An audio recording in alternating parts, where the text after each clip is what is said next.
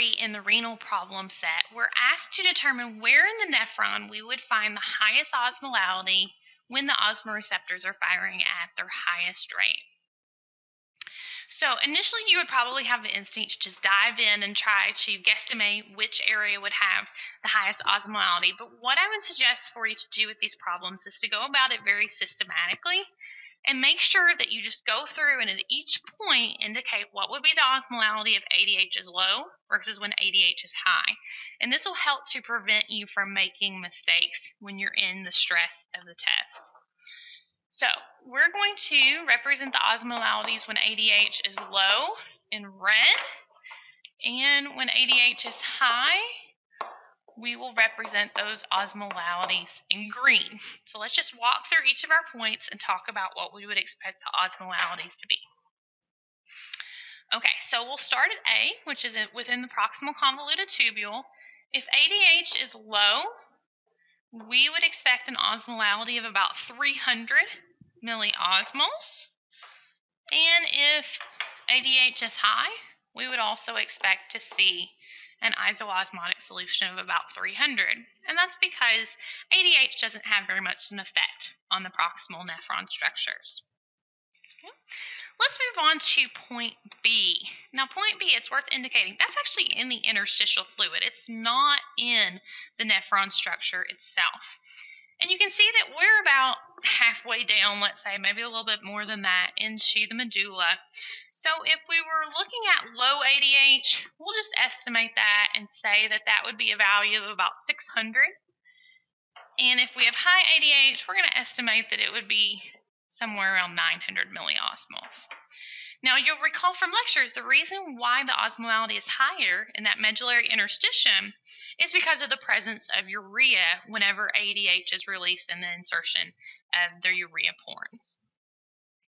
All right, let's then go to C, which is in the thick ascending limb. Now, I want you to recall that regardless of whether ADH is high or low, this area is always impermeable to water. Now, what we would see is if ADH is low, we would expect a concentration of about 120. If ADH is high, we would expect a concentration within the nephron of the TAL of about 100. Now, the reason why it is slightly lower when ADH is high is because ADH does increase the activity of the NKCC transporters. So that's why you start to see a slight difference between the two at this point.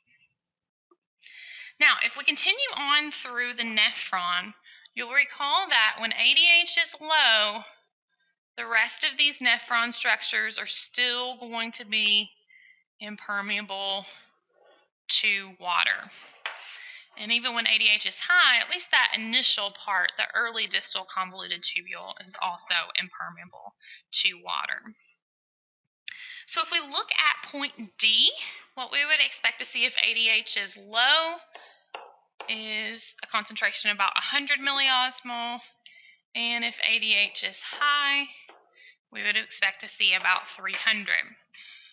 Now, when ADH is low, the osmolality has still dropped slightly relative to the TAL because we're still going to have continued solute reabsorption. Remember, water can't follow out of the nephron. So we start to see a slight drop from 120 to 100 of the osmolality when ADH is low. Now, when ADH is high, we're going to start to see some water being reabsorbed. So the urine osmolality is climbing, and it will even equilibrate with the interstitial fluid surrounding that distal convoluted tubule to be about 300 milliosmoles.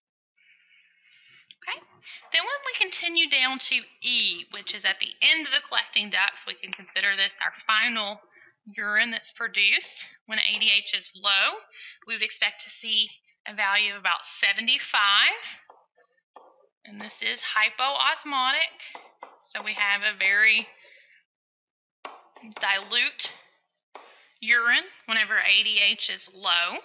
And remember that the osmolality is still dropping from 100 to 75 because we're still having some solute reabsorption and the water can't follow. When ADH is high, we'll have an osmolality that can range up to about 1200. So this would be a very hyperosmotic solution and the urine is very concentrated. Okay. And that's because as we go through that collecting duct, the water is able to be reabsorbed when ADH is high. Urine osmolality will continue to climb, and we'll equilibrate with that interstitial fluid, so we can reach values up to about 1,200 milliosmoles. So I would suggest, first of all, you need to memorize these typical values as you go through the nephron, and I would highly suggest that you write these down each time you're trying to solve one of these problems. So now that we have our background, we can start to talk about the situation that's given where we have osmoreceptors that are firing.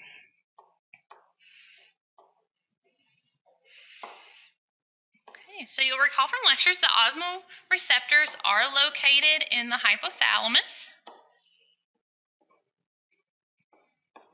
And they are going to send signals to the posterior pituitary to control the release of the hormone in question, which is anti-diuretic hormone. Okay. So if the osmoreceptor shrinks due to a high extracellular fluid concentration, we will see an increase in the action potentials that are sent to the posterior pituitary. So that will increase our release of ADH. So given the stem, it says when osmoreceptors are firing at maximal rates. So we are looking for a situation where we have high ADH. So we want to be looking at the values that are in green. And the stem asks us, where would be the site of highest osmolality? So if we look at our green numbers, there should be one that pops out. The site of highest osmolality would be here at point E, because we saw that that went up to 1,200 milliosmoles. So the correct answer to this question would be E. Within the end of the collecting duct is where we expect to see the highest osmolality when osmoreceptors have been firing at maximal rates. So I would suggest that as you go through the rest of these problems that are using this same figure, that you make sure that you're repetitively asking yourself to go through each of the values in order to determine where the highest and lowest osmolalities would be in different situations, in order to make sure that you don't make any mistakes on the exam. Okay. Hopefully as this helped to clarify the role of ADH on urine osmolalities throughout the nephron. So please let me know if you have any more questions about this material.